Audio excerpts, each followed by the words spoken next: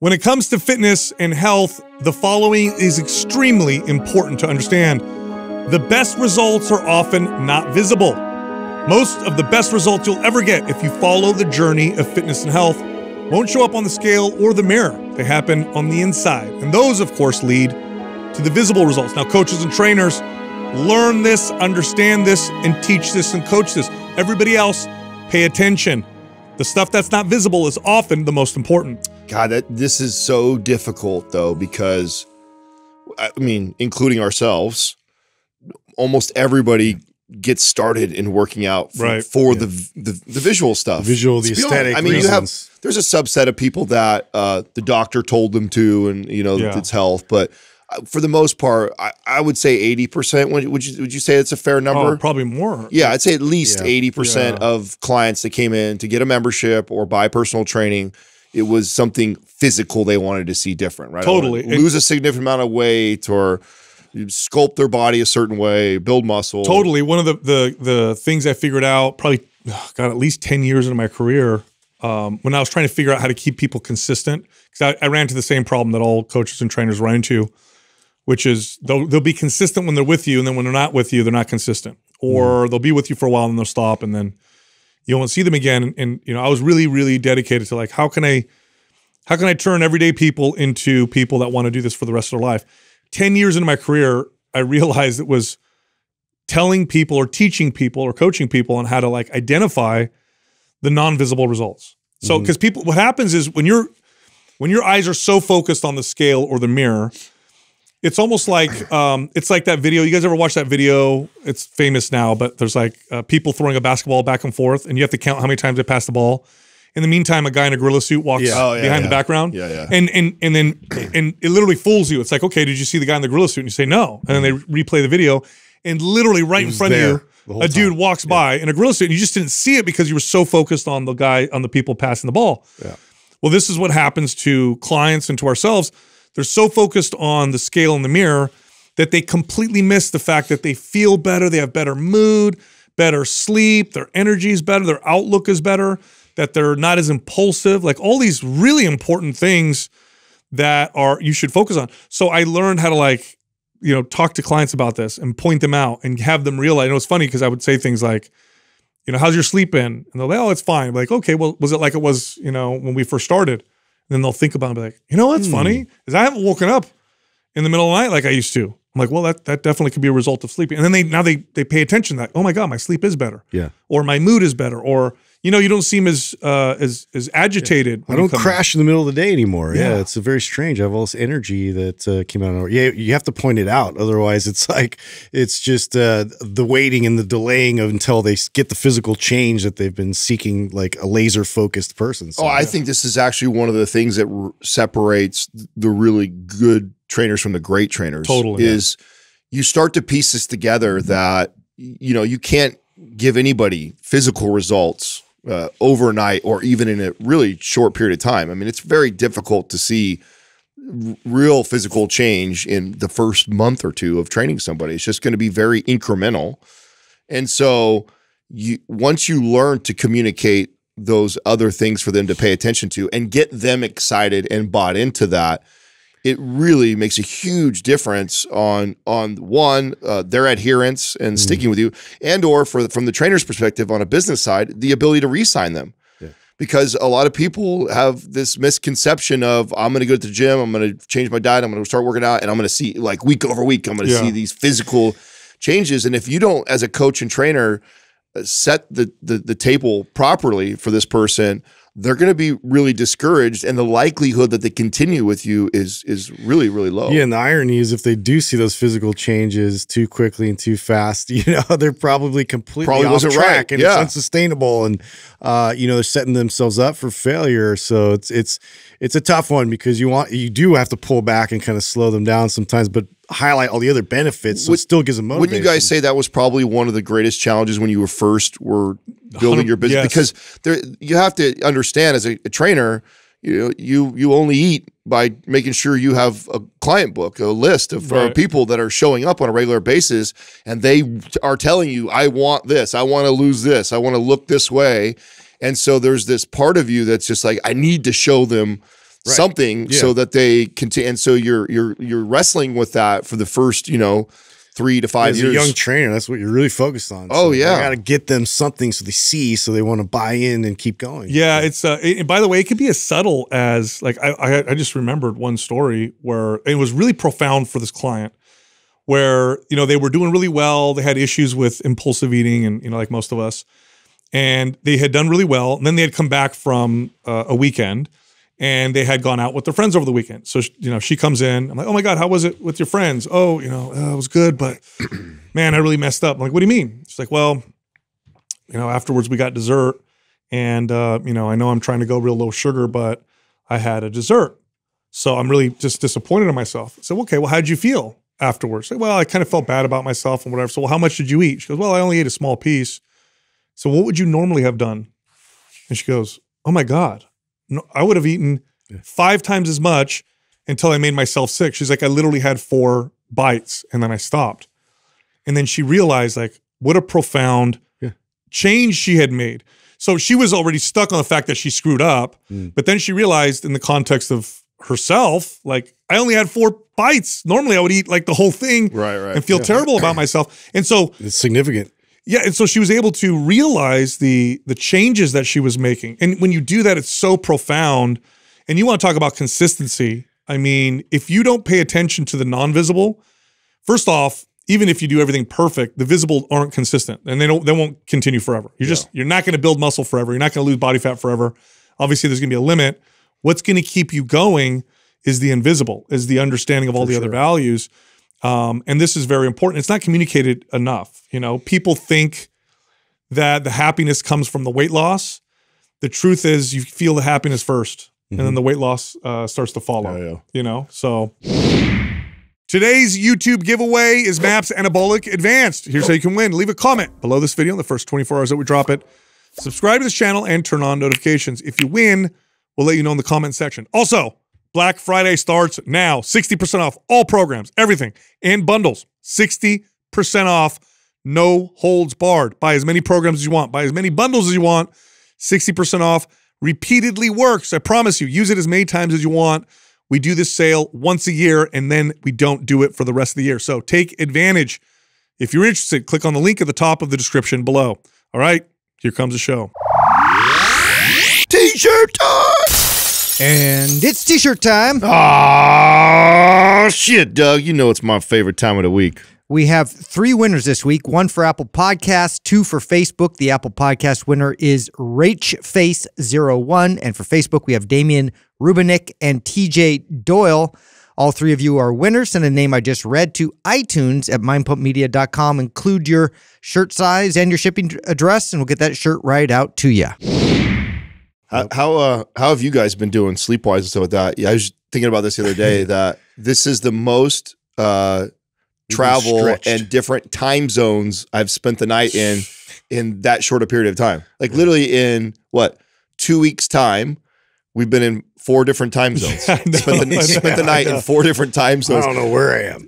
I mean, really, the people that have to do that a lot, I have a lot of respect for the ability for you to do that and maintain. I'm barely feeling like I'm getting back to normal, and then we did Arizona, and so like, man, I feel like it's been a rough. Well, so trip off this, right? Yeah. So I fall asleep exhausted at night because I'm just so tired. Yeah. But I've been kind of battling snoring, and it wakes up Jessica, and it's like really frustrating. And I figured out ways to like keep it from happening.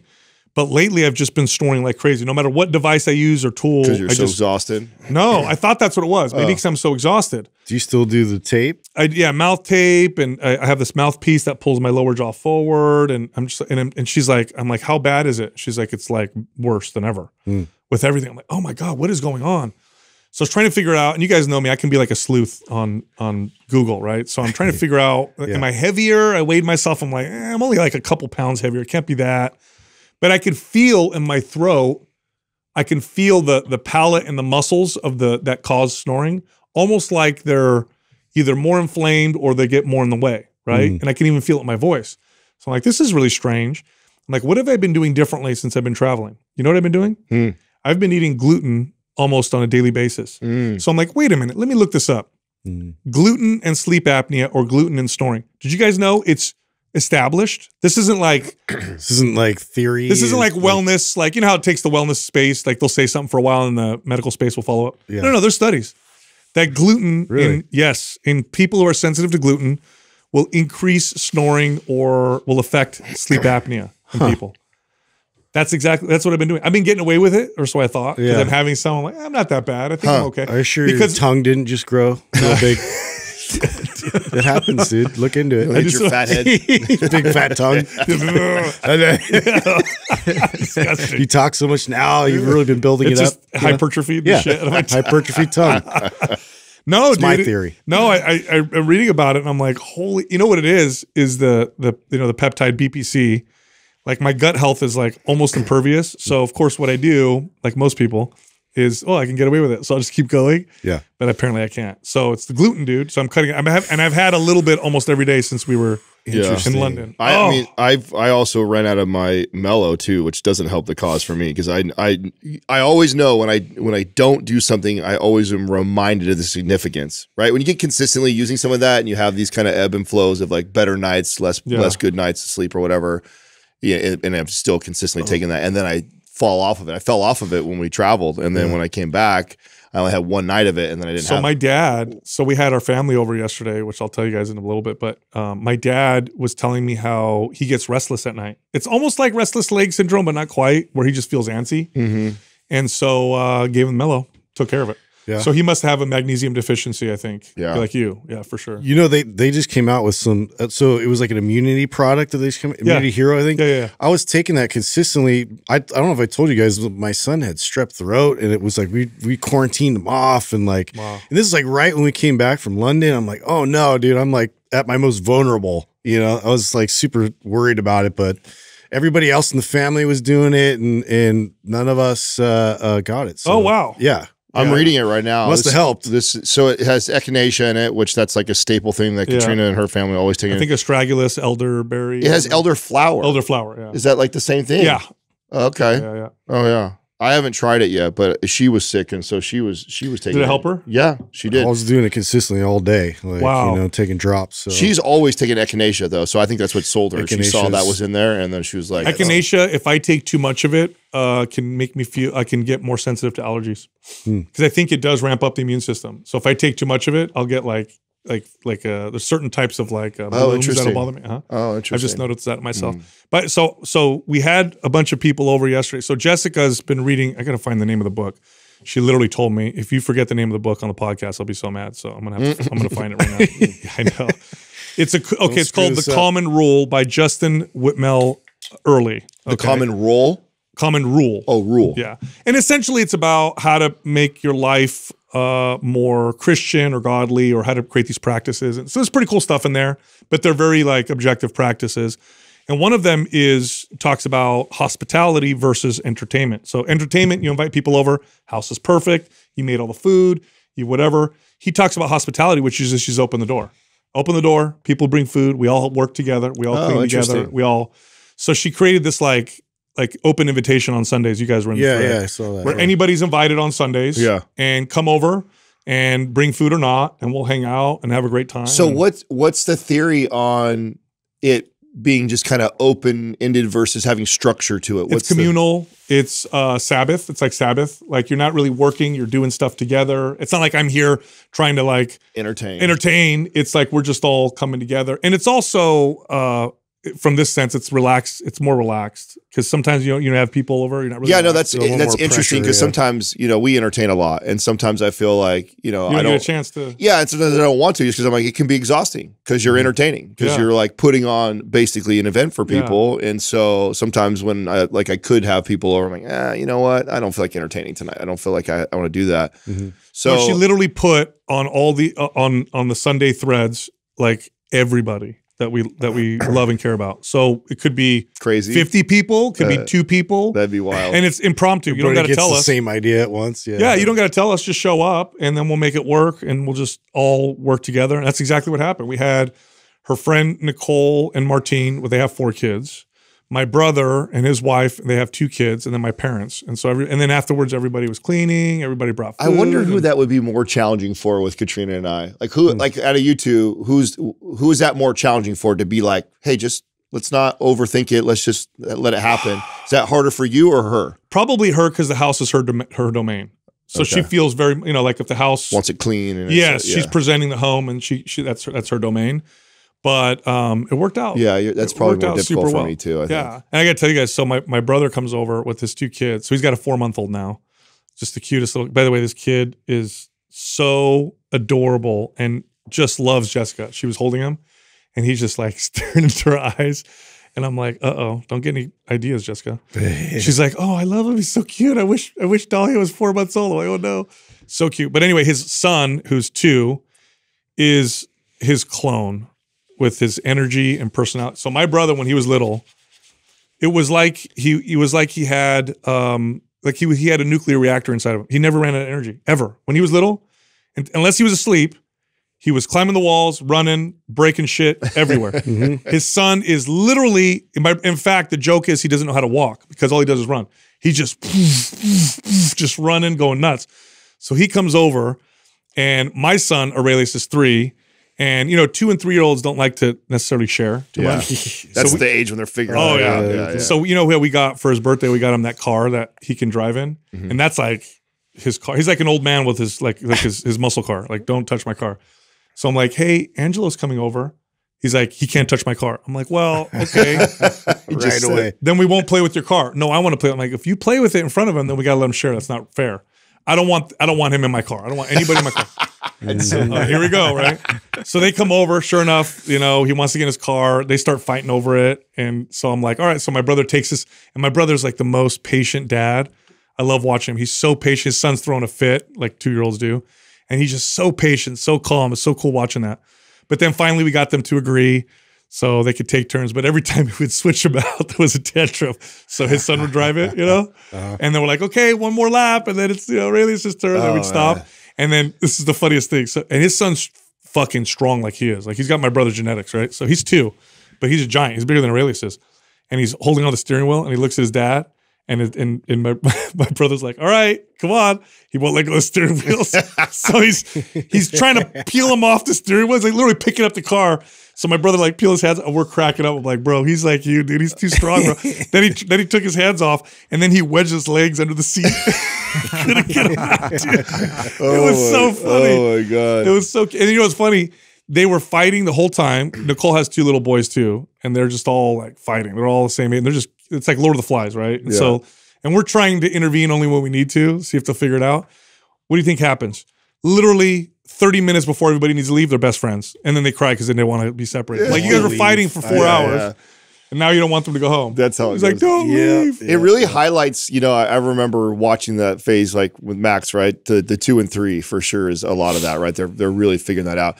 How valuable it is for kids to have like to also hang out with kids like 3 or 4 years older than them. They have no problems with them. Yeah. I know. Not at all. It's so in that rate, if they're the same age, 2 to 3, all hell breaks loose. If it's 2 and 5, totally fine. Yeah. Like the 5-year-old has gone through that enough and is more patient. It's so weird. It is. Or even when they're really little, because his 4-month-old, we bring him in the carrier, and Aurelius is so enthralled with him. He's over, he's like kissing him and touching him. But then with Angelo, his cousin, who's like a year younger, they're like trying to kill each other. Literally, at one point, this is hilarious. Angelo hits Nicole's son, right? So he's kind of like holding his face, and then Angelo walks away. So before we can intervene or do anything, Nicole's son walks up and goes to Angelo, looks him right in the face, and then whap, hits him in the face. And they're both rubbing their faces. We're like, well, I guess you guys are figured it out. Nobody was crying. They just kind of like hit each other, like sorting it out themselves. And then they played. Old school. Yeah, and then 10 seconds later, to play with cars. It's so funny. Hey, today I know we have Vuori. Is that a Vuori hoodie you're wearing? It is. It is. It is. That is? Yeah. I didn't know so this is not Vuori, and I love this like stuff. We happen to be wearing something similar today. Similar. And I thought I saw the Vuori logo on that. I didn't even know they made that. Yeah, I got it. I bet you don't know the name though, right? Oh man, I went to Santana Row to get it. Okay. Yeah, because they have a store there. Yeah, that must be new. Maybe Doug, while we're on this, you could look it up because I'm really curious. I love that style of like kind of a lighter, it's comfy. It's a lighter sweater, so it's not super thick, but it's really comfortable. And there's no like pocket in the front or whatever. Sometimes I like pockets, sometimes I don't. Is that an XL or large? This one's XL. So that is XL. Yeah. So I wonder if I have to go up a little. I think that's the Stratotech hoodie. Oh, pull it up. Yeah, let me see. Pull that up. Yeah. I like it. They make really good. They have a wide range of things now. I mean, they make everything. That's right. I didn't know they had that. Yeah, It is. Oh yeah. Yeah. So the Stratotech T-shirt I like too. So it's the same thing. Okay.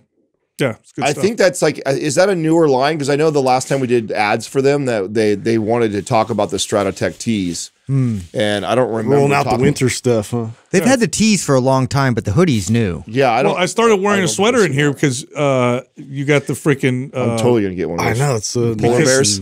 Not the climate polar bears controlled now. We got the thermostat Nazi Adam in here. If you touch that.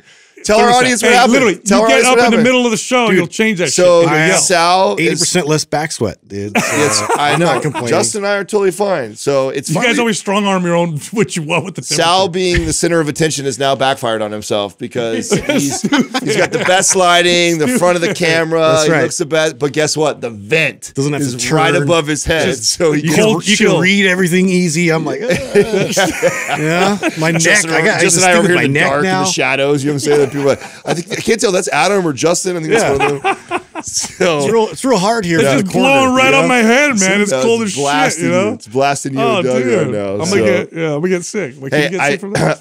I've been waiting for us to fire the mics up because I want to share this with you guys, and I wanted to wait to talk about it on. Doug, can you pull up on? Did you get tickets already? I haven't yet. Okay, so I just bought tickets to this Saturday. What? Yeah, come on, dude. You were talking about earlier. I was going to meet up with my buddy. So Saturday, Kitchen and I are going to probably that's going to be like our birthday thing, right? We're gonna do. Oh yeah, your birthday. Nice. Yeah, both of us have our birthdays. 43 or 44? I don't know actually. You have to do the math. Okay. Check this out. Sumo and sushi in San Francisco. No. Bro, I got front row seats. No, I want to watch sumo. Bro, and have sushi served to you. Wow. Off sumo wrestlers. That's cool. These are all like champion dudes too that have been pros for like 10 years. Makes you hungry looking at them. Legit. You know that's a bucket list thing for me, right? Dude, me too. This was like I've always wanted to watch a sumo. Look at this. So it's got like an open bar set up. They have the tables around. Wait, you didn't get us tickets? I would have paid you back. Oh, I didn't know if everyone. That's why I'm bringing it up right now, so you guys could get in on this. If you guys want to go, send that to Jessica, Doug, because I'm gonna go. Is this cool or what? Hell yeah, super cool. Look how you get to sit right here in the front and watch. People are look at that. So people have no idea about the athleticism and the skill of sumo wrestlers. It's like pure power. It's a martial art. Yeah. I mean, they have technique. Isn't that awesome? Yeah, no, they're strong. What as a fuck. brilliant idea! To do that. I'm so mad. I can't believe we didn't know about this. Just the only way this came about, I was literally going to go meet up with my buddy. We were going to like drive to the coast or something together, have lunch with our wives. And he's like, "Oh, I think my wife already booked some this thing." And he sends me this link, and I'm like, "Oh my god, dude! I got to tell my buddies. They're gonna love this." Now, okay. Wow, is Konishiki still alive? Is he? Yeah, he's still alive. He's actually hosting this. Do you know how big he is? No. Do you know how big that guy is? Like size wise, bro. Is that him right there? That's him right there. Yeah, he's giant. Wow. Oh, I mean, he's a giant. It shows the lineup of guys that are going to be there too. They're all like I said, 8-10 year pros. Like it's like a legit thing. Wow. Tell me I'm not alone, but like they have to be like massive in order to like pull off the little thing they have to wear. Have you ever seen one of the sumo guys that's not quite that big? Oh, and it just looks like a thong. Yeah. Like it looks all awkward and Because there's international sumo fighters they'll be leaner. They're just kind of like thick. Some are leaner than others for sure. Yeah. No, they had something at the convention, but I mean, I want to see like a legit. This is like legit. Now, Konishiki, was he Hawaiian or Japanese? He's Hawaiian. Yeah, because that was kind of a big deal. He was one of the first or he was few. Yeah, he reached the highest level. I think Ozeki's the highest. Maybe there's one above that. Now you took a picture with him. I have a picture you of stood him. Next to him. Yeah, you do. I do. How big you have to go? He's absolutely massive. I felt like just like a little tiny thing next to him. Do you know when they turn? Is it 40 or 50 that they make a big deal? I don't know. Look at us because they mostly don't live that long. Because they have short lifespans. Yeah, but when I took a picture with him, he was in his prime. Yeah. And interestingly, if you've seen the Aerosmith album, Big Ones, I think it's called, Ones. He's on the back cover. Oh, wow. Yeah. So what's the typical like for the big heavyweights, like what their calorie amount is, like that they consume? Well, that's a good question. I would wonder. There's a specific. I brought this up on the show. Chanko Nabes, I think it was called. Chanko Nabe is a. Is that the Spam rice thing or whatever? No, it's like a hot pot. It's got lots of vegetables and meat and rice. Yeah. Yeah. They don't eat a bunch of garbage traditionally. It's just a lot of food. It's just a lot of calories. And they cram. drink sake. Probably right? sake and beer. Sake and beer. But the culture, for people who are like, this sounds silly. No, look into the culture of sumo. When you go to a traditional sumo school in Japan and you want to learn, it's like you're an apprentice and then you move up the scale and you have to like clean the thing that they wear. You got to basically do whatever they tell you. And then you move up in the ranks, and it's very honor-based. Yeah, you're the whipping boy. Yeah, I'm so pumped that Katrina was like totally about it. That's She was cool. like, oh my God, I'm totally down. Like, There's this one little sumo guy, because everybody thinks it's just like the biggest guy. There's this one dude, I can't remember his name, Japanese dude. He was smaller compared to the rest of them. Yeah. And he was so good at moving out of the way or using his body weight to throw the other guy. And then they slap each other. Have you guys ever seen that? Yeah. Remember Street Fighter? Yeah. They would, bro, if you E-Honda, they would blast somebody with those hands. So is that, okay, you just brought up the pot right there. I'm assuming those are like really high fat. Is those fat meats? Is it like a pork or something? What is it? Yeah, I suppose they have pork in it. I'm not sure exactly the ingredients. Because that doesn't look like it would be super high calorie. It doesn't. It looks very healthy, actually. Yeah. However, I do think there's a lot of rice that they eat. So that I think that rice combined with the fats. Yeah, it's got to be higher fats because beer. There's a genetic component too. Sure, like some of these people are, of course, right? Yeah, of like course. They're just big dudes, but they're not athletic. That's the thing. Like, they're super athletic. They do the splits. Yeah. Their workouts are intense. It's very explosive, like sprint style training. So this is cool for our audience because even if you don't live here, it's a tour. So it just happens to be in San Francisco this weekend. But they're touring all over the country and they're hosting these events. What good timing, right? Did you guys see San Francisco miraculously is cleaned up? Did you see this? Perfect transition. Did you see that? No. You see Gavin Newsom my entertaining God. Xi Jinping and cleaning the whole streets just miraculously. If I was a longtime San Francisco resident, I'd be so mad right now. Dude. So everybody knows San Francisco's got this. They've open air drug markets, homeless and like terrible drug use, like businesses are leaving. They just side shuffle them real quick. It looks like a hellscape in some of these places. It's crazy. All of a sudden, within 2 weeks, spotless and clean. The streets are clean. Nothing. You know why? Because the Chinese, Xi Jinping is coming to visit and visit with Gavin Newsom. Yeah. So they clean the streets up for 2 weeks. Yeah. What do they do with the people?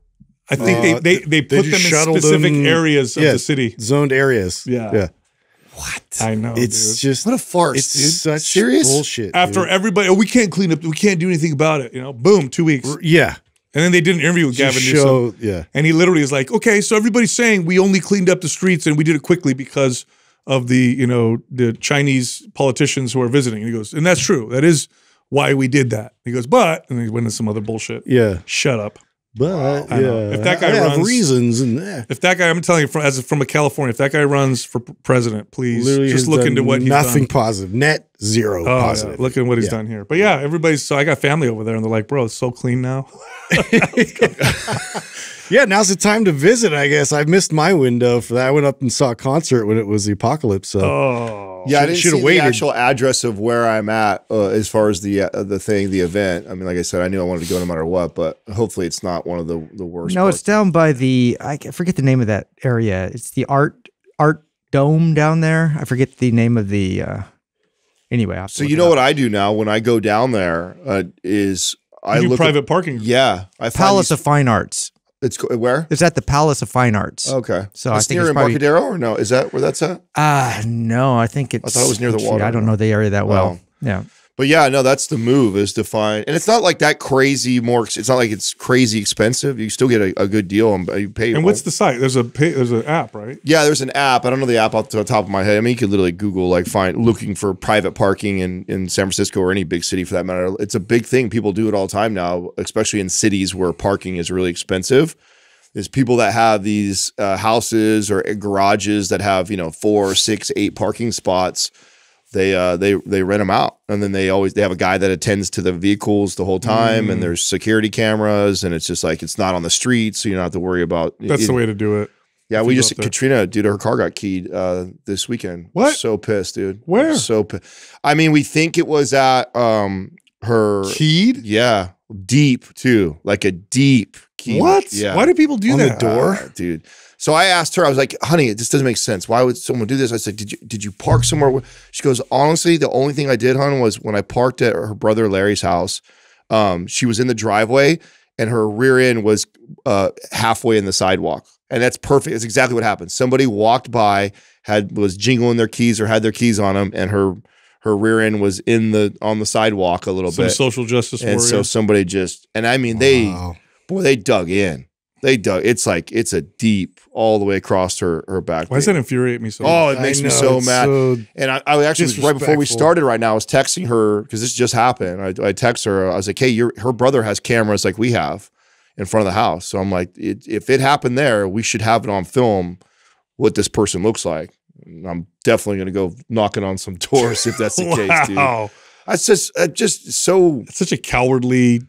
It's like what we talked about the other day about cowardly. Stealing, and I guess we should have wrapped that in there because I would put that right there too. Like just destroying someone's property like that is like, I don't know. I don't know if it's because I'm like a car dude, and so I'm like, there's no honor in that. There's no justification for that. Like, no. There's nothing of value that you're my wife's car too, that's making like, a good for that point. reason. You know what I'm talking about, right? Like if you're in the driveway and it's like where it's like that's kinda, Italian parking. Right, people do that all the time. It's like, I mean, go to any of my family parties and there'll be cars in the driveway, halfway off the driveway, on the lawn. Like, they just park wherever the hell they want. Just got to fit it in there somehow. Wow. And I remember being a punk little young kid when someone would park close to us, but I didn't do something that would destroy their car. I did things like, spit a loogie on their door handle or something like that for doing some shitty ass, like, pin you in or something like that. Nothing that you couldn't wash off. Nothing that would be like, oh, that's disgusting. Like, but to key someone's car and destroy like that, like that's going to be expensive to get that fixed.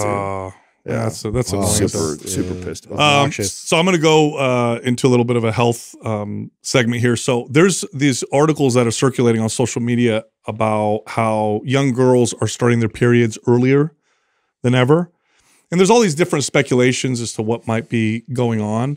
But the most obvious one isn't really being addressed, which I don't know if you guys knew this, but did you guys know that girls used to, the average woman in the 1800s, I want to say, started her period right around 17 or 18? Did you guys know that? Wow, that late? Yeah. Now it's like 4th and 5th grade. Yeah, sometimes. now it's like, it could start as young as 10, 9, 10. Yeah, my niece was 4th grade, and I knew a girl that was like 3rd grade. Yeah. That's crazy. Yeah, and so there's like, xenoestrogens, this, that, and the other, but it's probably because they were malnourished for so long, and now they're overnourished.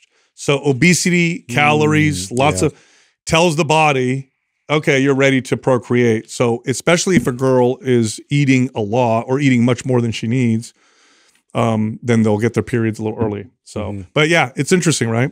I mean, we've been noticing that for a while, don't you? I remember people talking about the girls were maturing earlier and earlier and earlier. Isn't that the case with boys too? I mean, I've seen this in regard to like my oldest friends, like some of them that were like bigger guys or like have been, a little bit more on the obese kind of side, like have mustache and are very much more. That's a good question. Voice. It makes sense. It would be the similar signal, right? I mean, obviously for girls, it's a stronger signal because they have to support. Well, isn't the other theory like just the amount of like hormones and stuff that we pump into animals, and it's like, but it's probably more to do with calories than it is. But I mean, that's got to play a role too. I'm sure.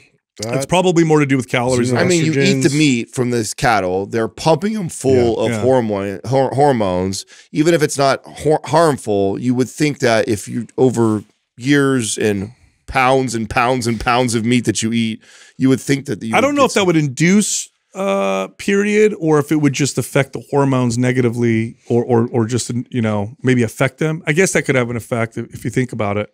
But I do know even Doug, you can even look this up, like average period in the 1800s. You know what's funny? There's definitely somebody who's scoffing at that right now, and they're just like, "Oh my God!" There's studies around this that prove that it's like you have like 6-week, 12-week studies on stuff like this. That's a perfect example of why the study stuff sometimes is such bullshit. It's like, yeah, no, okay, if you ate an animal that was getting pumped full of hormones and you measured what it did to your hormones over 6 to 12 weeks, like, yeah, I'm sure it's okay. benign. So I was off, but still a lot. So the average age in 1840 was 16 and a half years. Okay, so almost 17, and now it's 13.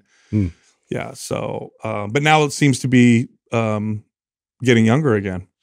Interesting. That is interesting. Yeah. It's got to be a multitude of factors. So the length of time during which women are exposed to endogenous estrogen has therefore been increasing. And this is the National Institute of Health. Okay, so they are saying that xenoestrogens are probably playing a larger role. But at first it had to be calories. They're admitting that, huh? Because that used to be like on the woo-woo side. Yeah. You know, that's now being widely accepted.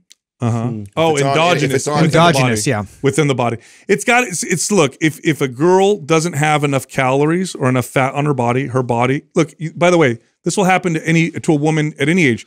You're 25, your period will stop if you're not eating enough. You're right, actually. That makes way more sense, Al. And that's the more obvious. Right. That's got to be the bigger It's just simply there. Like, especially when you consider like in the last, even in the last few decades, like it was still normalized to be really skinny. And now it's more accepted to be fuller, thicker, and there's an abundance of food. Well, look up childhood obesity over the last 3 decades. That makes way more sense. Yeah, childhood obesity has exploded over the last few decades to the point where it was non-existent. When so I've said this many times on the podcast. When we were kids, type 2 diabetes was called adult onset diabetes because only adults got it, and then they changed the name because then kids started getting it at higher and higher rates. But childhood obesity was almost 0% for a long time. So let's see. Wow. In the last 30 years, childhood obesity has more than doubled in children and tripled in adolescents. Holy cow. Yeah. Look at this. Thanks, Doritos. The prevalence of obesity among U.S. children and adolescents was at 18.5% in 2015, 2016. Holy cow. That's almost 2 out of 10 kids is going to be obese, not overweight. Yeah, obese. Yeah. So overweight has got to be like 30%. Holy cow. Yeah. That's great. And you know what's crazy about this? This is based off weight. I bet they're under muscled also. Oh, so it's probably even worse than the scale is showing. Physical demand, less opportunity for physical education, extracurricular activities. And then, then look at what they're feeding them at the cafeterias. That's like promoted by, the government. It's like, oh man, it's alarming. Oh, dude, it's like what kind of food is this? You ever seen the vending machines at these? By Kraft, dude. I we're doing tours of high schools and for my daughter, and all schools have vending machines. Yeah. Ask me how many healthy things are in these machines. There's no protein options. No, none. It's all carbohydrates. It's all candy.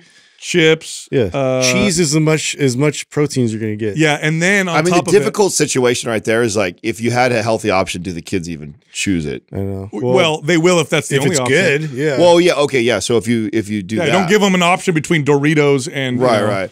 And then you have to ask like how much less money does the school make or whoever. That's it right there. Yeah, like how much less money do they make if they give them a healthy option only? That's it right there. Yeah, for sure, right? I mean, it's motivated by that. And then not only that, you know what else I saw in the school vending machines? Energy drinks. Oh my God, it's such a problem now. Yeah, energy drinks. Huge problem. 150 milligrams, 200 milligrams caffeine. Yeah. And these are like, these are 14-year-olds. Getting after it early. I know. Which is like setting them up. It's so interesting. Is there any places that are trying to put an age limit on caffeine? Yeah. I'm so surprised we haven't. It's a drug. Yeah. And it is a drug that is deadly. Yes, it's exactly. That if we were to have found it like today, we didn't know what it was. We just found it. Oh, it would be Schedule 2 or something. Oh, like that. Yeah. There's no, and even if it was legal, we would have an age limit on it. 100%. For sure. Because it's so crazy to me that that's not really talked about. No, like super crazy. And it's in the vending machines. It's just crazy. I was looking at them like, holy shit, I could buy an energy drink here. Well, I really think that it's just now getting on people's radar because of Prime. Because Prime blew up so big among kids. Yeah. And it's 200 milligram caffeine drink, isn't it? That's a huge problem. There's another sneaky one because of the legalization of marijuana in a lot of places too. Like the edibles are going around like crazy with kids, gummies, and they're eating them in class. They're vaping, and this is not something. It was like you knew kind of who was the ones that would sneak off, on run days and go up in the woods and smoke.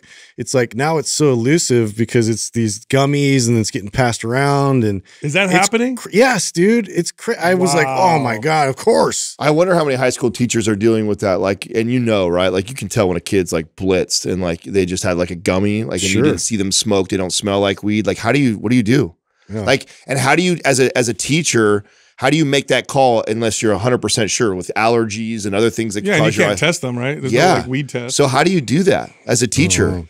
You got kids in your class, you know damn well that they're messing around, they're doing shit like that, but then you can't really single them out and call them out if you didn't catch them doing something like that. So we're like, some of the parents are so like just like free about it, and like it's not that big a deal. And I'm like, it's not that big a deal. Really? Yeah. Like I've had to remove myself from some of these parents. Oh my God, really? I'm like, I will slap you. You know what? my parents would come unglued. Cannabis, THC has very negative effects on the developing brain. Yeah. That's what they show. Yeah. If a child, because of the way it affects the developing brain, they're much more likely. Short-term memory, all kinds of Well, not issues. just that. They develop higher rates of psychosis, anxiety, disorders that are hard to get rid of once you develop them because the brain's plastic. Yeah. Their brain is still shaping.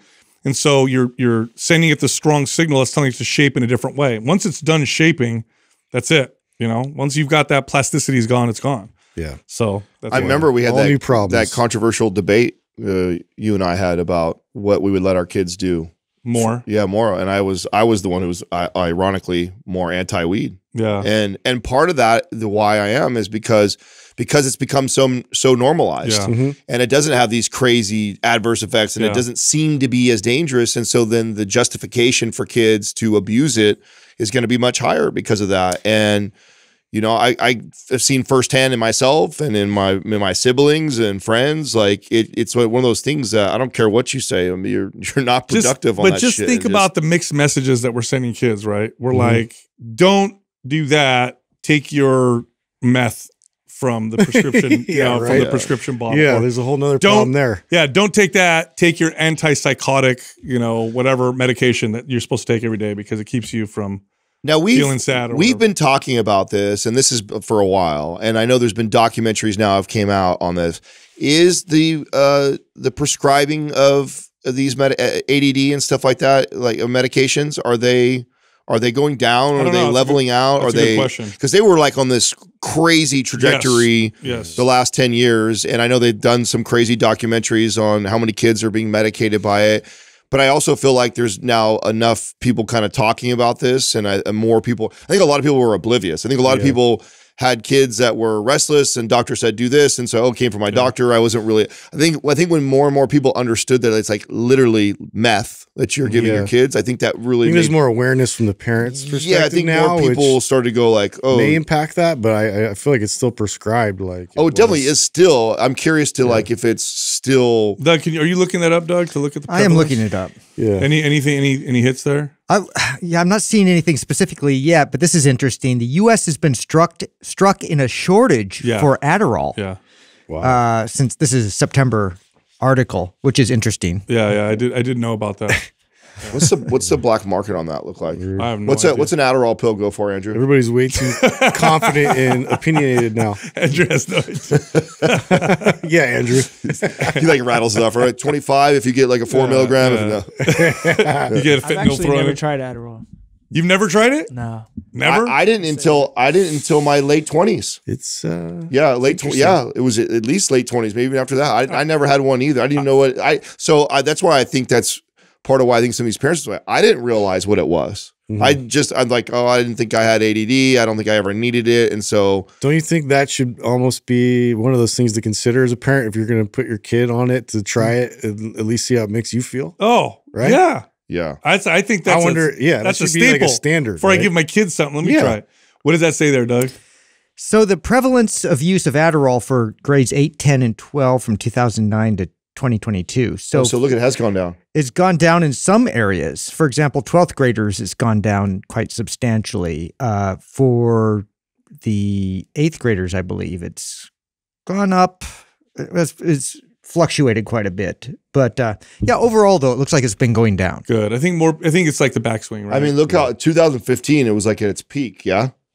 Pretty much. Around 2015 or 2012, right in that area. Interesting, though. Back then, 2015 looks like it was at its peak for the older kids, but not so much on the younger kids has actually climbed since 2015. Wow. Yeah. You know, when you look at kind of crazy. So I wonder if that's actually more awareness to the kids choosing not to. These teenagers and stuff like that in high school, learning more about it and going like, hey, I don't think I want to take this stuff. We got to look at the full picture, though, see what else is being prescribed or what else is being done, because who knows? Look, this is coming from someone who's like, I am officially diagnosed, ADHD as an adult, and I have the prescription of Adderall, which I don't use because I could tell I was developing bad relationships for me. There are, and you can look this up, look at the data on things you can do to help. And like things like exercise, diet, different learning strategies or teaching strategies have profound impacts on a lot of kids. I'm not saying it's for everybody. I'm sure there's some kids out there where it's really, really tough. But there's lots of things you could do that will have a positive impact. And unfortunately, teachers can't necessarily change their model to help some of these kids. So it's like you got to fit the kid into the, it's like fitting the square peg into the round hole rather than changing the hole, type of deal. So anyway, we should talk about how Black Friday is starting now. Yeah, it's starting now. It's starting right now. Now, here's what this is what they did. The best time of the year. This is what they did. 60% off everything. Everything. Bundles too. Oh, wow. 60% off. Even our latest programs? Every program and every bundle, 60% off done. And we started a little early this year, right? Is that? Yeah. Okay. This is before Thanksgiving or Black Friday. Yeah. So there you go. So if you want a program or programs or bundles, and there's no limit to what you can use this for, it's all 60% off. You go to mapsfitnessproducts.com and the code is literally Black Friday, and that'll give you the 60% off. Gangbusters. All right, so today's shout out is actually the event that we're putting together for trainers and coaches. You're shutting yourself out? Yeah, am I on it? Shout it out loud. So sounds like I want to shout myself out. Yeah, actually. real quick. Give me a follow. So it's a 3-part trainer training. So there's 3 of them, and I'm going to be teaching and coaching trainers. It's totally free, and then Adam and Justin are going to be there. It's going to be live, so you can ask questions or whatever. They'll be answering questions.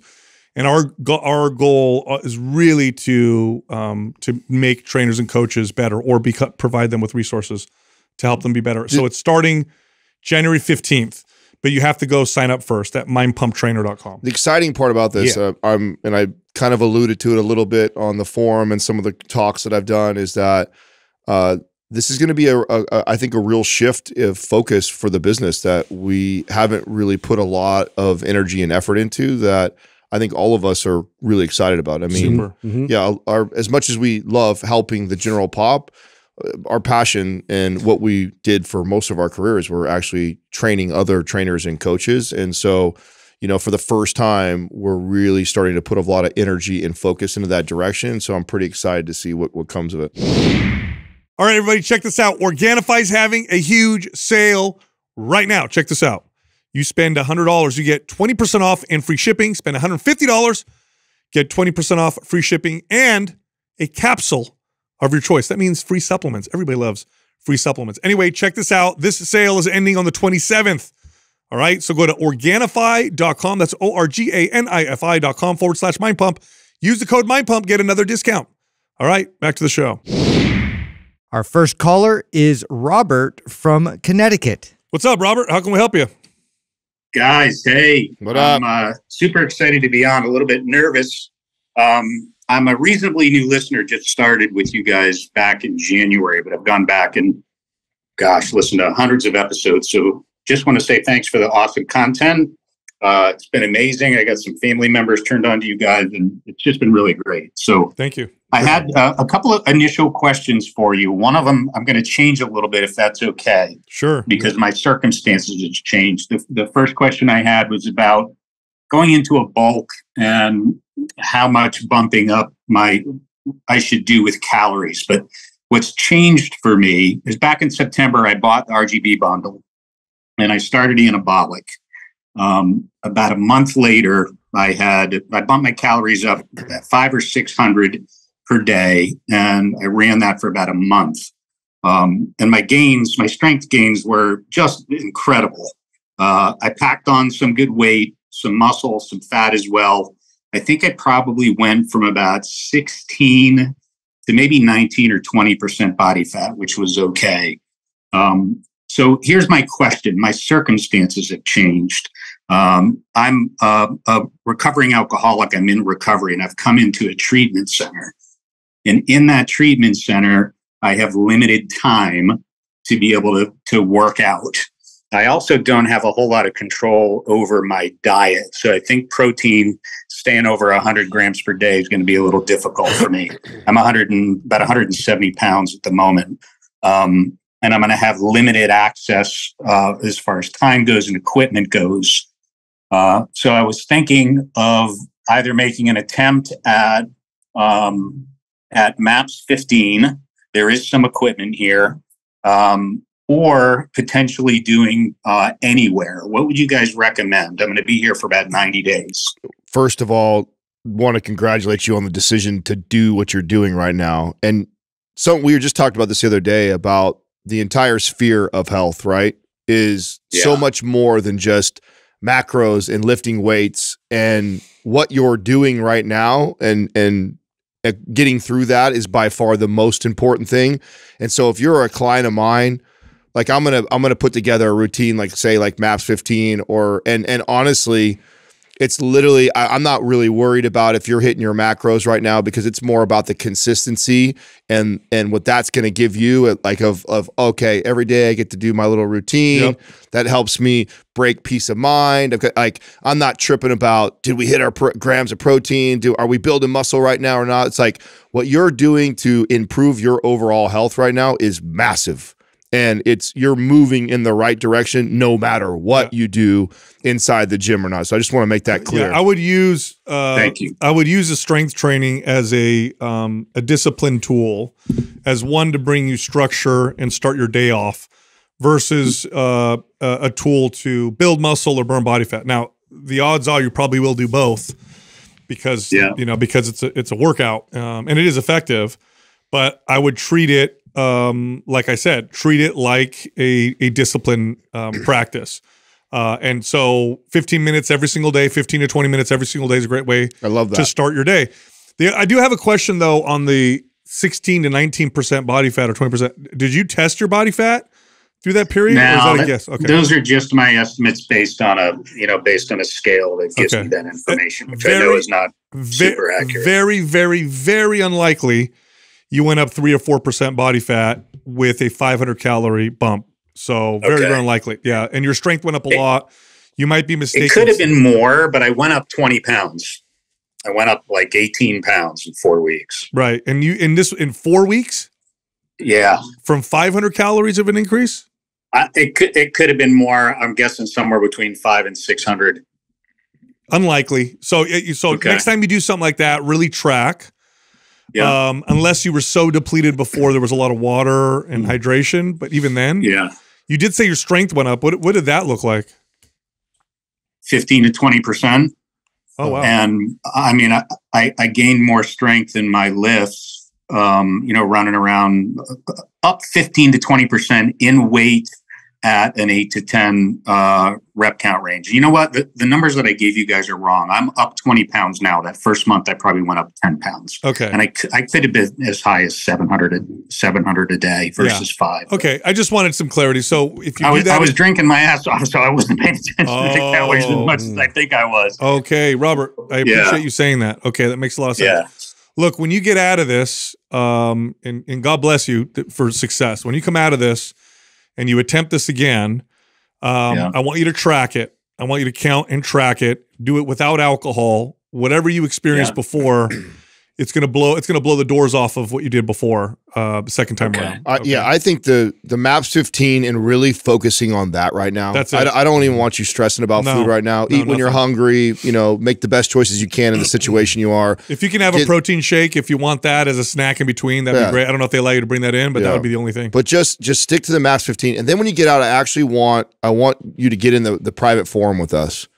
because then I would like to. Then I would like to keep an eye on you on what you're doing nutritionally and working out, and use that community as a support group through this process, because what you're doing and what you're focusing on is far more important than body fat percentage, but it doesn't mean that we can't accomplish both. I want to make that clear. So it's not, doesn't mean that you can't get more fit and ripped and build some muscle and do all those things. It's just that you're tackling a monster already as is, and I want to make sure that we're focused on the wins of you being consistent with that first, and then all this other stuff that we're doing is just a bonus to that, because you're moving in the right direction for overall health already. Yeah. Another practice you might want to try with food is fasting. Not for fat loss, not for muscle gain, nothing else, but you're practicing a form of detachment, and it's a nice practice to help you do with what you're doing now. So like a day or two fast might bring you some clarity and help you with the entire process. So right now it's all about improving your health, and that's it. Gotcha. I really appreciate that advice. You know, it's so easy having, you know, reasonably addictive behavior for the exercise to become more about results than it is about just staying healthy. Yep. And so I really like your advice about staying focused on that, and not necessarily what's going on with my body composition, but just keeping that discipline of trying to eat healthy and getting some movement every day. Robert, do you have thank you for that. Do you have a spiritual or religious practice? I do. Yeah. Yeah. Okay. Yeah. I'm going to have Doug. I practice Buddhism. Okay. Buddhism has got, okay. So all the major religions talk about detachment in some way, shape, or form.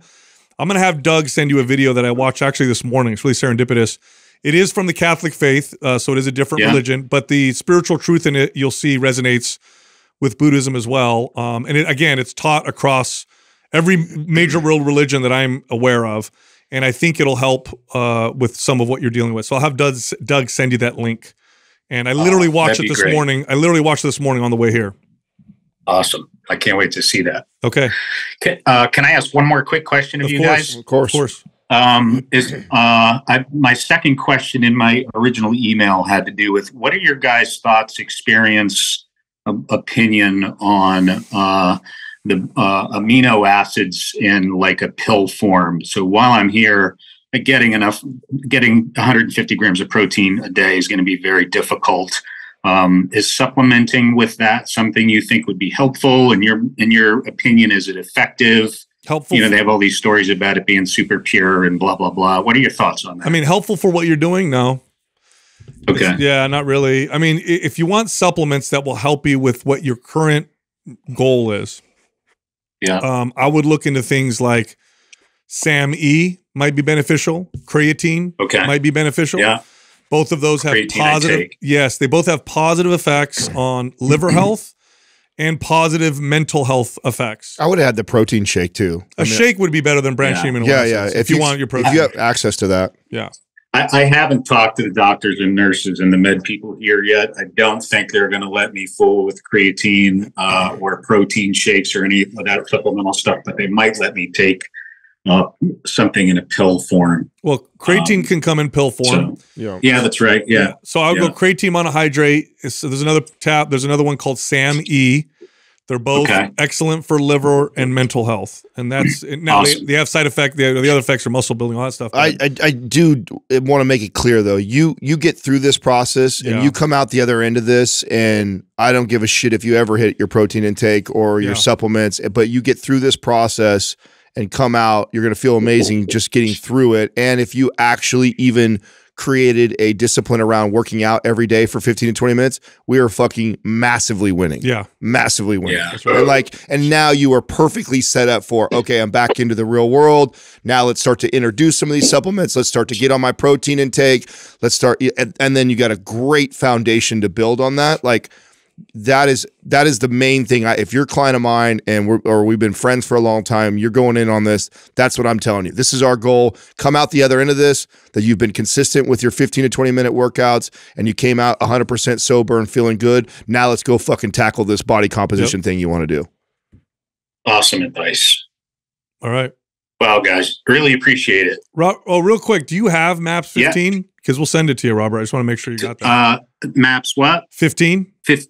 No, I have the RGB bundle, just that. We'll send it to you. I don't have MAPS 15. We're going to send MAPS 15 and send you access to the private forum so you have access to us. Yeah, we'll send that over to you. Oh, that would be amazing. You got it, man. We got you, Robert. Good luck. Thanks, you guys. Please, I'll let you know how I make out. Yes, please. When you get out, that's the other thing I'm going to ask you. When you get out, I want you to make sure you message in the forum and tag us to let us know you're out. I will do that. All right, brother. All right, man. Thanks, guys. Thank you. Take care. That's tough.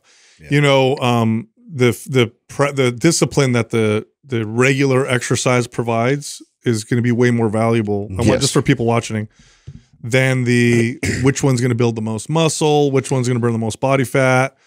Him starting his day off with a 15 to 20 minute structured strength training workout does set the tone for the rest of the day. It literally sets the day up with a structured discipline. I do it whether I want to or not.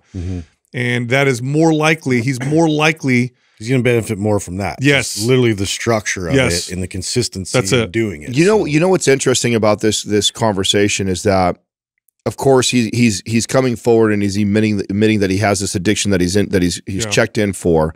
But the truth is, this is not that far different from a lot of fucking people. Yep. And a lot of people get started on this journey in pursuit of bettering themselves, and they throw the whole fucking kitchen sink at themselves. I'm going to diet. I'm going to hit the pre-CAAs. I'm going to hit my creatine. I'm going to hit my protein intake. I'm going to train every single day. And then what ends up happening is they set themselves up for just way too much, way too fast. And then what ends up happening is they fall short some way or another. Most people would, and they fall short, and then they end up spiraling out of control because, fuck it. Yeah, they didn't hit one of those things. Or I had 2 bad days in a row, or I haven't this, and then someone like this goes and grabs a drink, or the other people that don't have maybe an alcohol thing go fucking binge on the food, or go do something else. You can make anything a drug, and that's right. If you try to fill whatever hole alcohol wasn't working for with fitness, you're also going to have problems. So it's not about fitness replacing alcohol. It's just, it creates discipline, structure. It allows you to become healthier. And then it hopefully, and oftentimes, provides you with the resilience and strength to deal with what you need to deal with. But if you replace one addiction for another, you will end up in a bad place. And yes, we can argue whether or not fitness is a better addiction than alcohol or not. But it can also ravage you. So, and that's what happens is they go, I'm done with alcohol or whatever. I'm going to do everything now to distract myself. I'm going to beat myself up. I'm going to run every day. I'm going to lift weights twice a day. I'm going to count every calorie type of deal. And then they end up in a bad place again. Our next caller is Luke from Ohio. Luke, what's up, man? How can we help you? Hey, guys. How you doing? Thanks for having me on. I appreciate it. Good. All right. So about 6 years ago, I started my fitness journey. I was just doing normal strength training focused around powerlifting and seeing great results. I continued this journey up until about 11 months ago. I plateaued pretty hard on like all my lifts, couldn't see any gains, and I knew a change was necessary.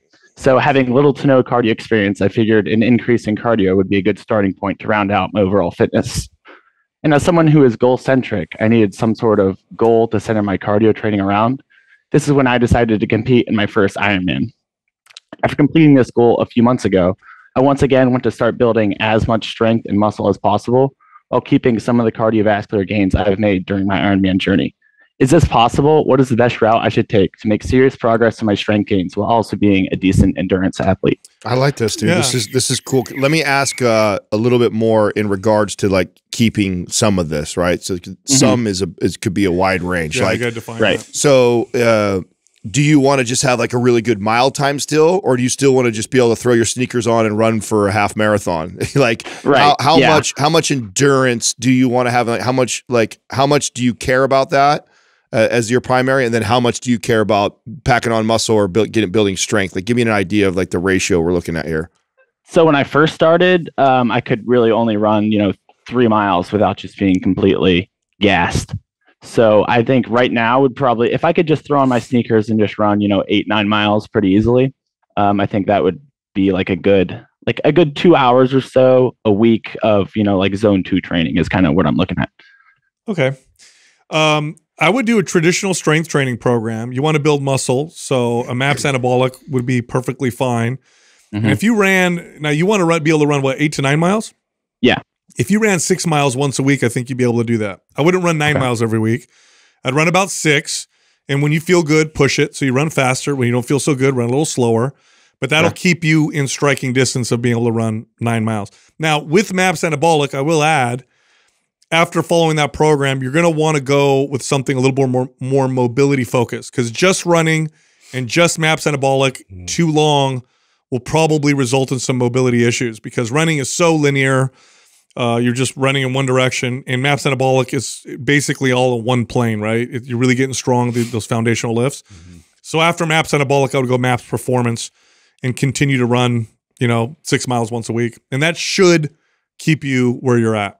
Also keep in mind what's really cool about cardio is, as long as you don't go the complete opposite direction, you can get that back really quick. Like it sounded like you played sports. I mean, you probably remember, before football, basketball, whatever you played, like used to call it hell week, and for 1 week, coach ran the shit out of you. But it was crazy. By week 2, you were already, I could run a full game, no problem. I could go from playing video games and eating pizza all summer with my buddies to all of a sudden, okay, hell week hits, and now I can run up and down the court. That week was miserable, but then after that week, like you adapt cardiovascularly really quick. Yeah. So as long as you don't like massively go from like the guy who could run an Ironman to like being a couch potato and never running or lacing up, you'd be surprised how quickly you can get that right back. So, I think just doing these 15 to 20 minute kind of leisurely runs 1 to 3 times, no more a week is enough to keep you in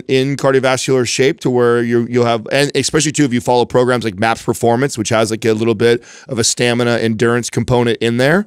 That combined with that, like you're gonna keep pretty good cardiovascular shape. Take the seasonal approach, like it in terms of you signing and getting yourself involved with another competition, another Ironman.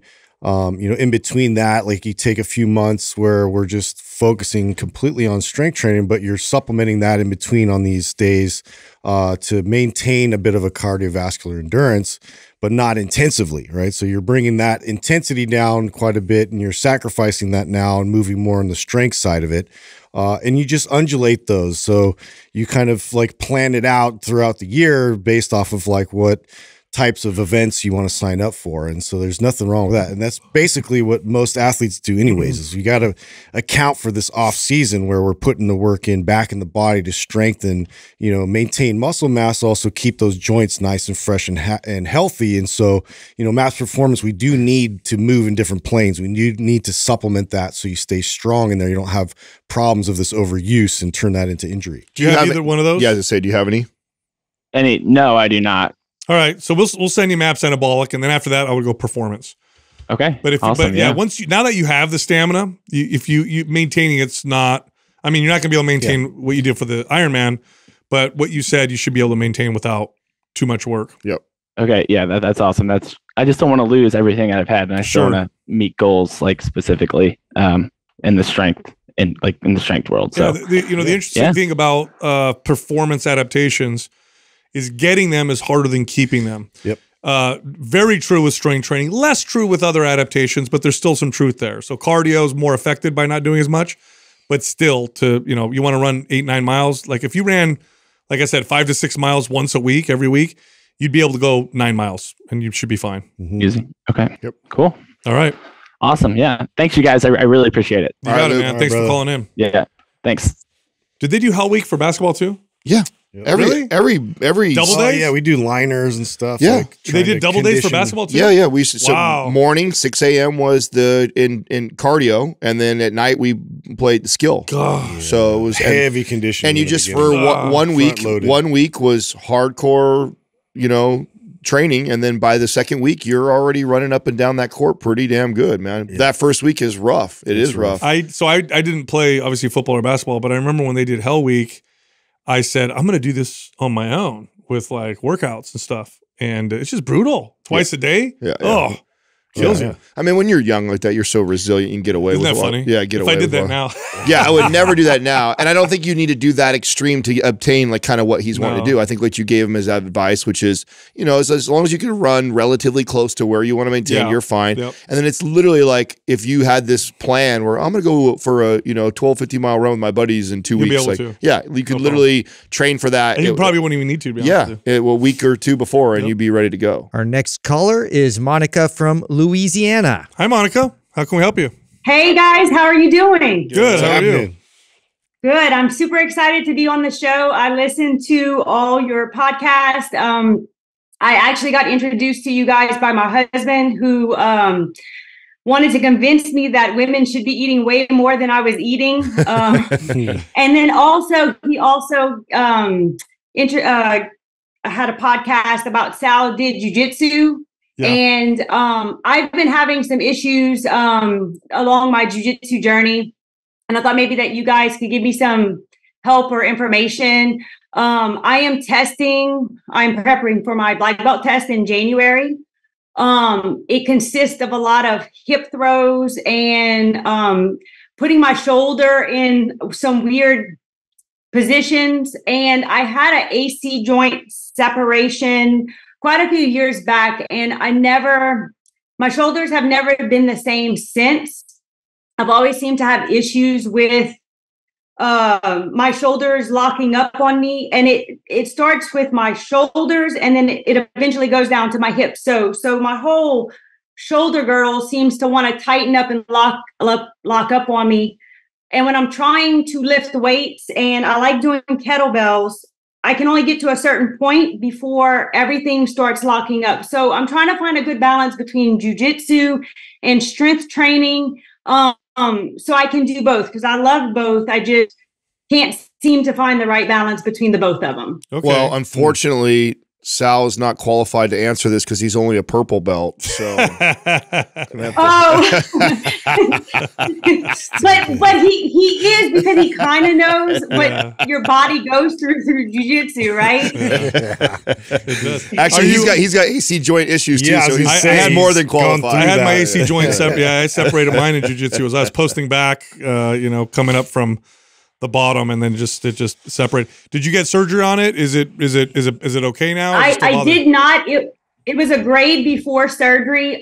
So what happened is I was doing a move, my hands were locked up, and when the guy went to do the reversal, I landed on the mat with my neck, shoulder, slammed into the mat. Yeah. So they did think at one point maybe my shoulder had been fractured, but then they didn't see anything else on the x-ray. So they just said it was just my AC joint. Okay. How much do you do jiu-jitsu now? What's your rolling schedule look like?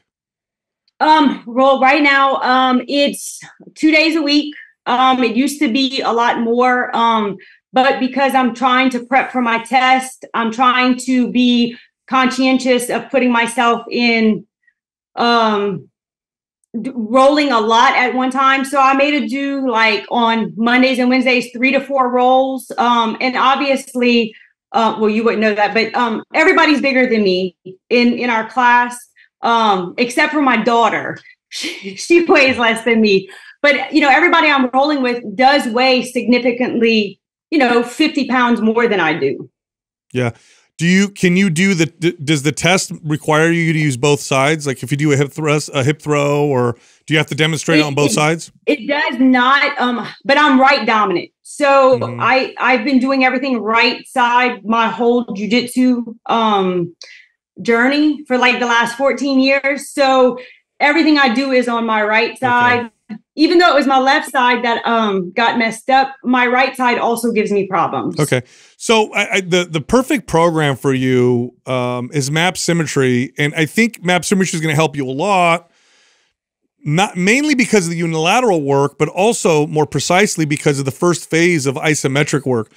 Isometric work is going to improve your stability in your shoulder, which is what you're lacking right now. Okay. And I would move away from the kettlebells for a bit until you really start to balance things out, because kettlebells are great for building stability, but if you're really unstable, it can be really tough because of the way the weight is kind of offset, okay? Whereas dumbbells are a little bit more balanced. So I would go map symmetry. Okay. With her rolling, how many times a week? Well, I was going to say, so with map symmetry, that first phase is only 2 weeks. I want you to do that for 4 to 6 weeks. And it's going to look boring because it's all isometric based, okay? So it's not full-on strength training, but that's okay. I would do it for about 4 or 5 weeks, and then when everything starts to feel good, then progress through the program. Now, along with jiu-jitsu, which is twice a week, which you've probably been doing for a long time, probably more than twice a week, right? You've been doing this for 13 years? Yeah. I used to do way more training, like probably 5 times a week. Yeah, you're fine. And I mean, as obviously as I've gotten older too, my body can't sustain rolling 2-hour open mats anymore with people way bigger than me. Yeah, you know? I would follow map symmetry like it's laid out. You'll be totally fine. The only thing I would do is I would make sure that you don't go too hard on the workouts. So bring the intensity down. Okay. But so phase 1, extend that for about 4 to 6 weeks. Okay. Okay. When you get to phase 2 and beyond, then just keep the intensity moderate at most and maintain the rolling, and you should be totally fine. The only thing that I would add to that is just the mindset that you go into map symmetry is like perfecting the movement.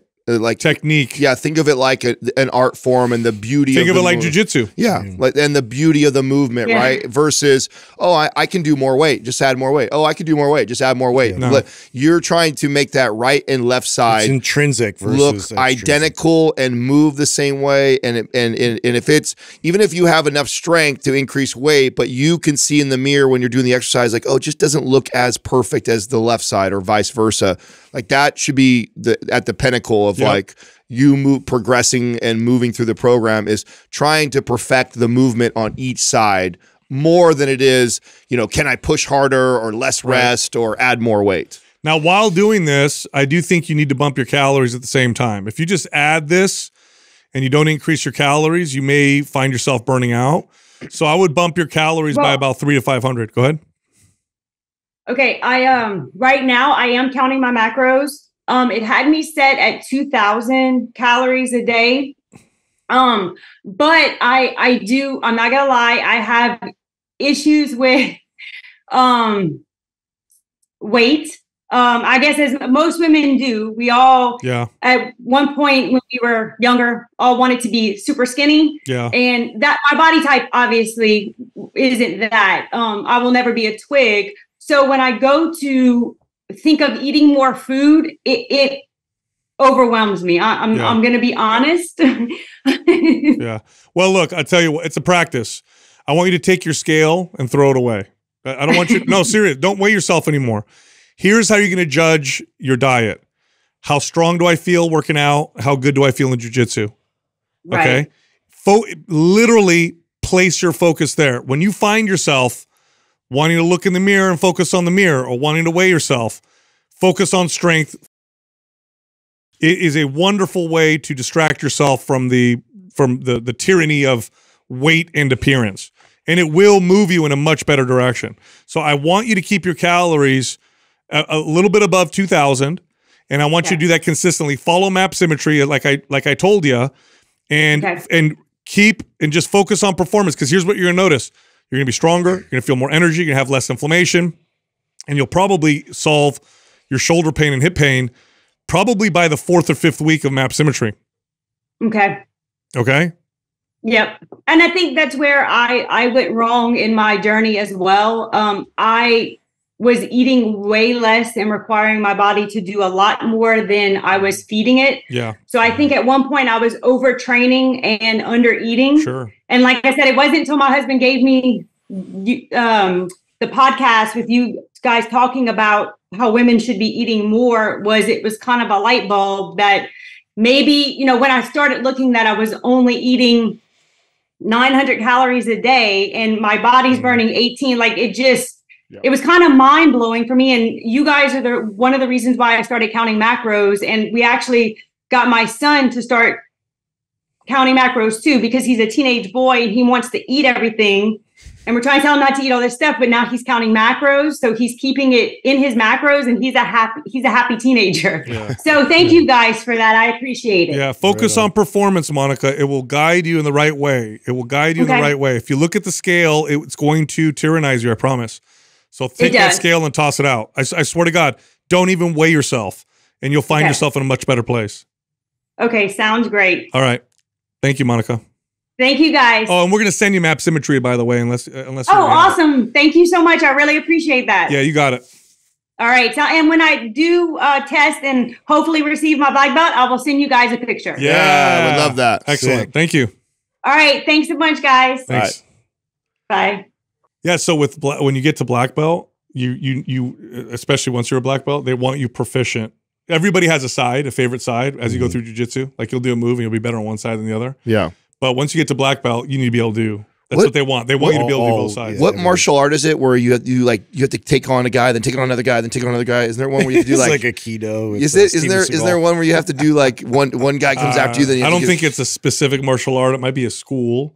Oh, that makes you that. But jiu-jitsu is interesting. It's funny that they're testing. Typically, Brazilian jiu-jitsu doesn't test. What they'll do is they'll watch you train, and if you compete, and then time how long you've been doing it for. Interesting. Yeah, that's how that works. Jiu-jitsu is performance-based. That's why it takes so long to get a belt. Don't you also have to like teach, right? At some point, you don't have to. I mean, once you get to purple belt, they want you to start helping and teaching. So purple and up will typically teach a class, but now that seems kind of weird. It's very subjective then. So somebody else just watching you goes, "Oh, you know what? You're a purple belt." Yeah, now. and they're see, jiu-jitsu's gotten so popular now. But before it got so popular, it was like, getting your black belt was like, you had to be able to kick someone's ass or otherwise they're not going to give it to you. Sure. Whereas other martial arts are like, yeah, year 4, you're guaranteed to get a black belt so long as you show up. Jiu-jitsu is like, I don't give a shit if you show up every day. Yeah. If you suck and you keep getting your ass kicked. Taekwondo is a lot like that. Yes. It's just like, oh, here's the next belt. Here's the next belt. Well, they have a lot of belts as a result because they know every 2 or 3 months if they give a kid a belt, they're motivated. Jiu-jitsu is literally white, blue, purple, brown, black. That's it. And it's like years to get from one to the other. It takes years. So it's typically you compete or you're really showing proficiency in the class. And then the coach is like, I think you're ready. It also makes sense then why there's so much pride. And I think why it's so popular now because it's probably coveted more to be able to achieve a black belt. You know how many MMA fighters don't have a black belt who are amazing at jiu-jitsu just because they do it no gi or they train MMA? And then they'll go back. You'll hear us all the time, like so-and-so, middleweight champion, just got his black belt. You're like, what? He wasn't even a black belt? Wow. Yeah, so purple belt's very powerful. You could basically win any MMA match. All right. Our next caller is Megan from Arkansas. Hi, Megan. How can we help you? Hi. Thanks for all the content that you guys put out, obviously, and for taking my question.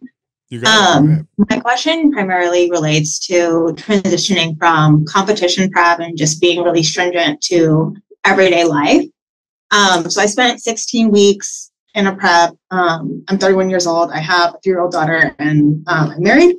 And I ultimately did not step on stage because my daughter told me I was no longer fun. So I didn't feel like the ROI with competing, it just wasn't there. Like family comes first for me. But I had a really hard time with my reverse.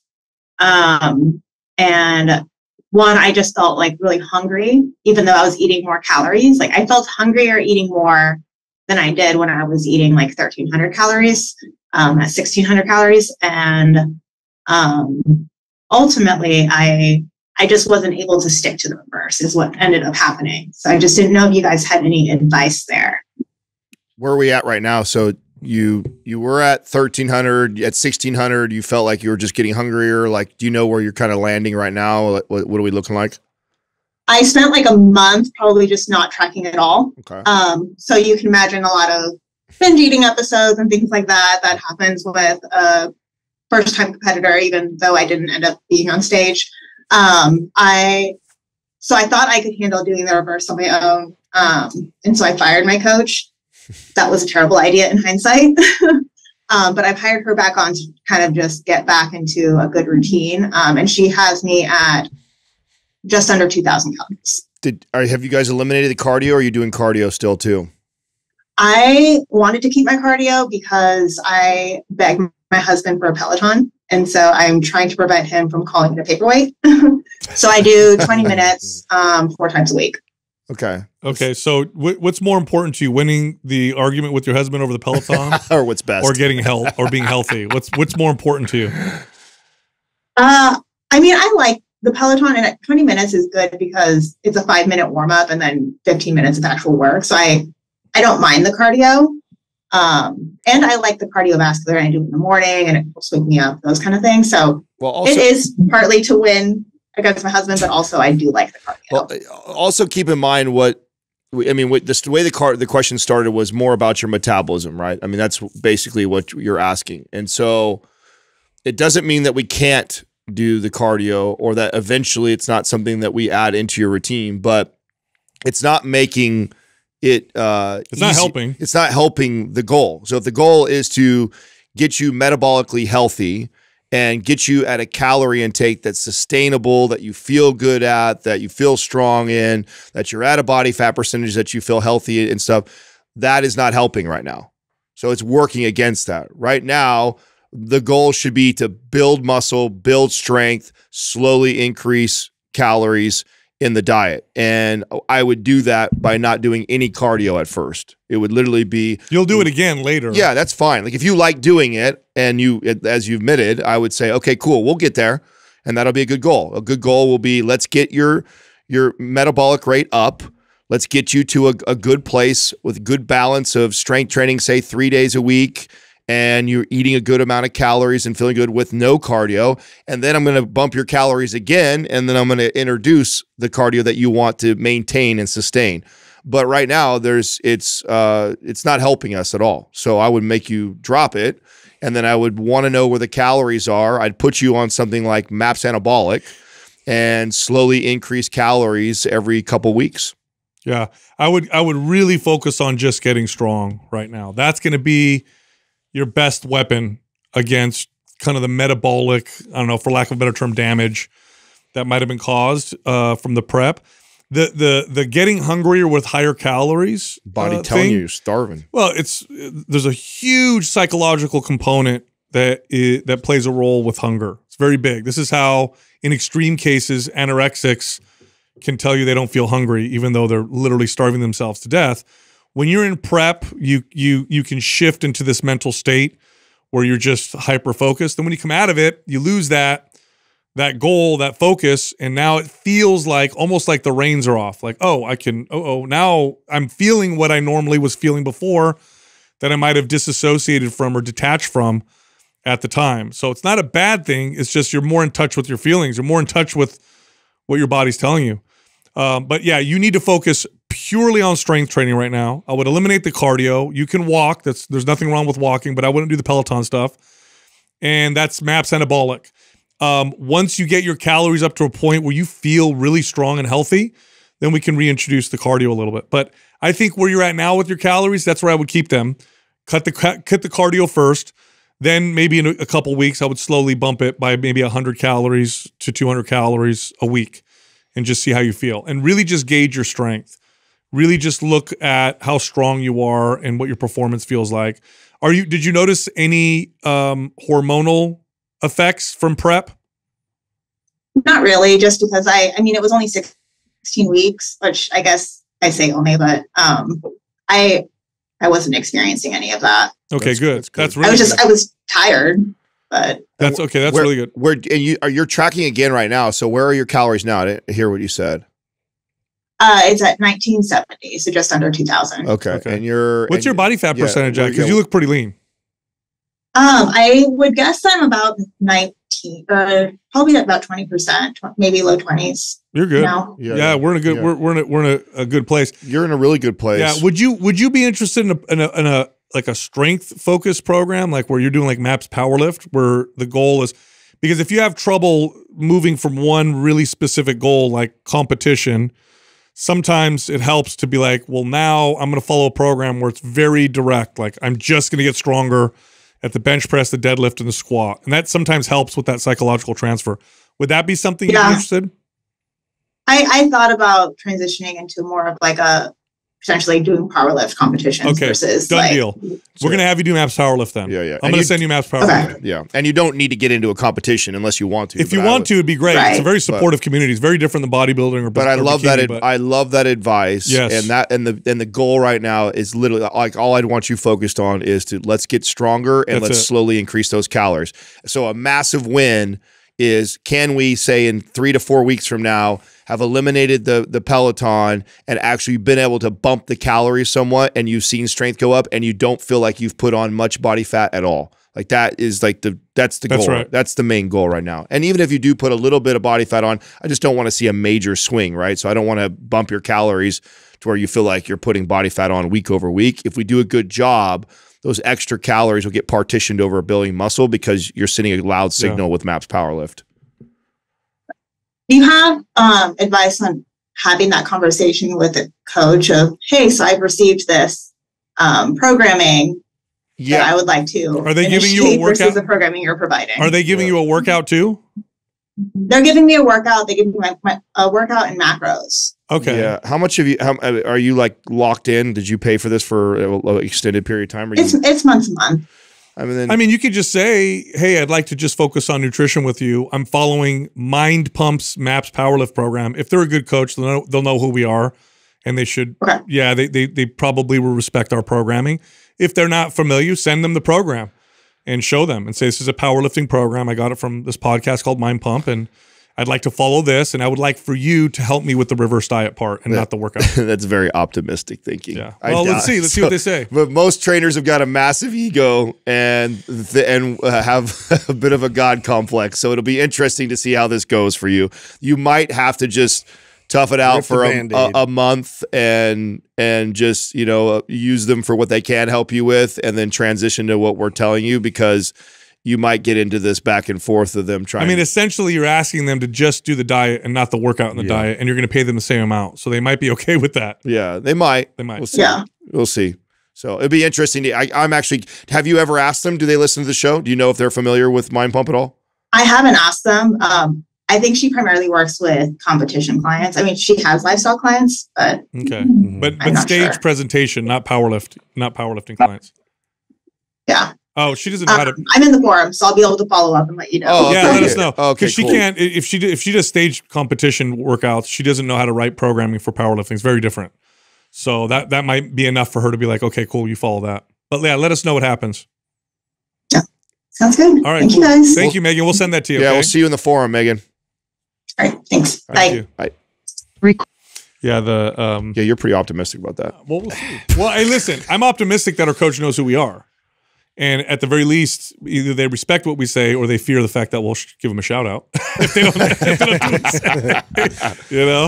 But, yeah, I know. I love the competitors we get to like shift over into powerlifting. Yeah, think in that direction. Come it's on, like man. It's such a healthy. Listen, if she was training for a powerlifting competition, she probably would not have been in the position where her daughter says, "Mommy, you're not fun." For the coaches like and coaches and trainers that are listening to this, this would be a cool trend to start in that space. Totally. Right? Is when you get any competitor that finishes a show and they're done with a show and they're getting out and they need to do something. And they need to do something to focus on. It's like switch everything. You're switching their mindset to let's go, and don't think that's going to lose traction towards their body sculpting goal. Right. It'll help. Yeah. It'll only improve that. Yep. It's just a good shift to, okay, let's get out of this, like, cutting and sculpting the body. It's like, let's go get strong. Let's increase calories and focus on the metabolism. Like, that's going to benefit them. Build focus. Yeah, but when she was like, "Oh, I'm just doing it so that my husband doesn't say I told you so," I'm like, it's worth it to let him win that one. Yes.